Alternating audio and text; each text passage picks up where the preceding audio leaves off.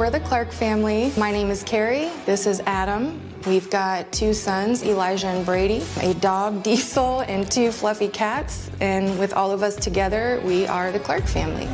I served 8 years in the Army. While I was overseas, I had some exposure issues and ended up with several autoimmune conditions, which led to my medical retirement. I served in the Army from 2002 to 2008, dealt with some crazy stuff, and so I struggle with PTSD and anxiety. Wow, short clip there. New episode of the Military Makeover with Montel. Travel around the country and give home makeovers to veterans.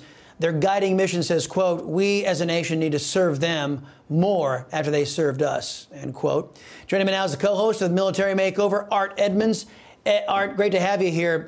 How did you guys start this project, number one? And then tell us a little more about the Clark family there and who you're working with right now. Chris, great to be here. Thank you for allowing us to talk about the great things that we do on Military Makeover. Military Makeover is everything you love about a home makeover show, with the added benefit that every single person and recipient of the home makeover is a veteran. This particular couple you just saw, a dual veteran couple. We've had 4 on our show. And we just finished shooting last week, our 30th family, our 30th season of Military Makeover.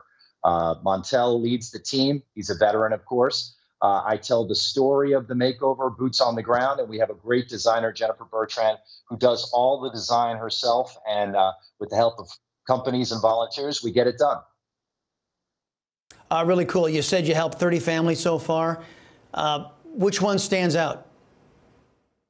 Oh, my gosh. Well, they're all unique. They're all different. But I'll tell you, Chris, we got the opportunity to do Debbie Hickson a few years ago. She was the widow of the Parkland shooting, the Navy veteran gym teacher who tried to disarm the murderer at the Parkland High School in Florida. And we got to take care of her and her special needs son. Every single one of our families is absolutely unique and deserving in their own way. And we always like to tell that human side of what our veterans go through. You know, Montel ends every episode of every season saying, don't just say thank you for your service, but show thank you for your service. And we try to do that in a small, little, entertaining, fun way. Well, what a perfect transition to my last question here. If folks want to help you in your mission, where can they go? What can they do to help? Go to militarymakeover.tv, be on the show, and you can nominate a veteran. You can volunteer to help us. We're going to be traveling all over the country. I think Indiana is our next stop this summer.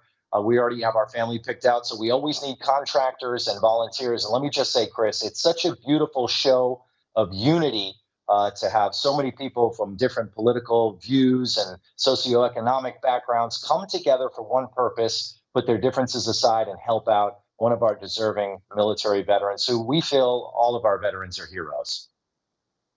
Awesome. Absolutely awesome. Art Edmonds, thank you very much, man. Appreciate it. Folks, you want to help out again, you can check it out, militarymakeover.tv/be on the show, or email them info@militarymakeover.tv. Info@militarymakeover.tv.